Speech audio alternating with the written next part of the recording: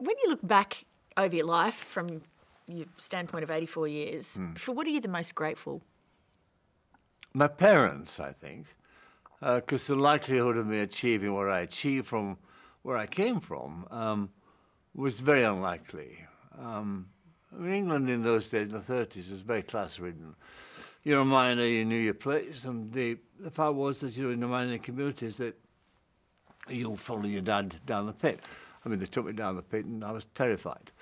And that was the end of it. So I think just having parents like that changed my life, totally and utterly. I could never have done, even thought of doing whatever I have achieved without that.